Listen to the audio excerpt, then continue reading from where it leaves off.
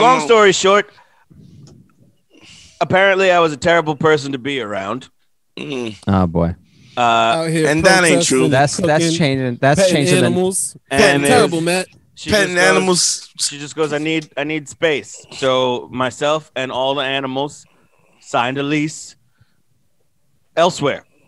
And gave her space. You gave her space. The most the right space. thing. You was spacious. 12 months of space. 12 months. Now, do y'all speak or y'all don't speak? We are, and I think it's. I think she's coming to some realizations about how she was and who she was being during the quarantine. And so, what about what she accused you of? Okay, I'm not to make it sound like I'm an angel in all this. I was definitely flirting with goofy bitches. Okay, but here's my thing: is did she discover that you was flirting with goofy bitches? Of course. Oh, she caught you flirting with goofy bitches, and so she got insecure about it, and then she cranked up the whole thing. Yeah. And you was flirting with. I bet while you was flirting with these goofy bitches, you stopped paying the bills, right? Never. Oh no. But then you stopped cooking, then, right? No, you didn't stop. Oh, all right. Just trying to make sure.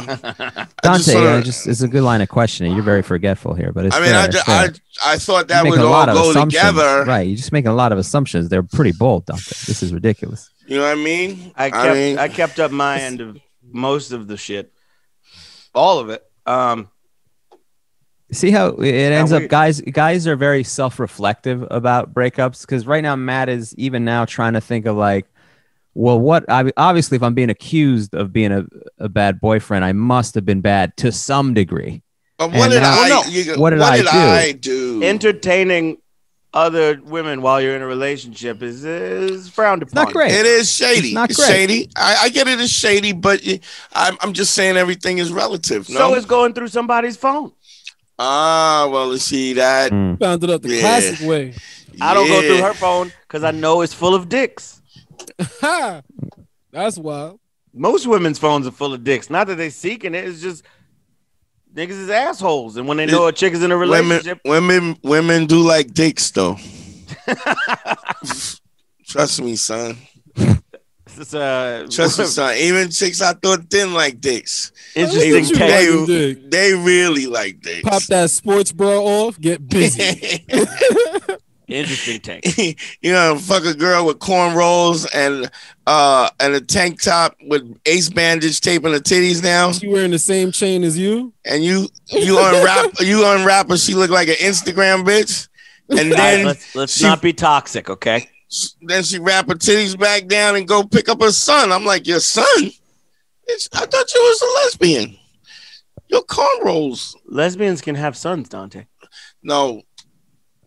But you talking about having dick. Son, you know what I mean. What I'm saying is when he be like, I'm a lesbian.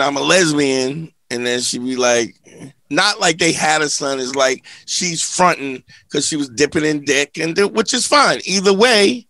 But my thing is, it's just like what you said. There's a level of disingenuousness if there's dishonesty, right? So you shouldn't have been flirting on people. If you like dick, you can like dick.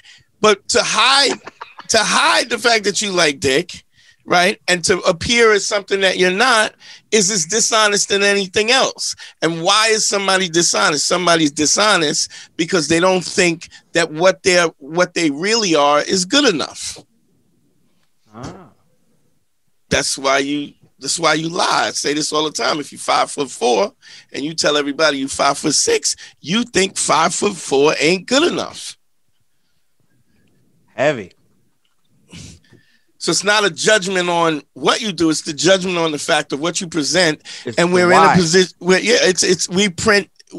we present in a certain way so that we can feel comfortable about ourselves. And then when we're trying to be in relationships and we have all these things that make us insecure, and we want to, and so we want to hide. Man School 202. Better hear what I've got to say because you won't get it again. I'm not an alpha male. I'm not a beta male either. I'm just a better man. Well, put your happiness first, because if you don't, they won't.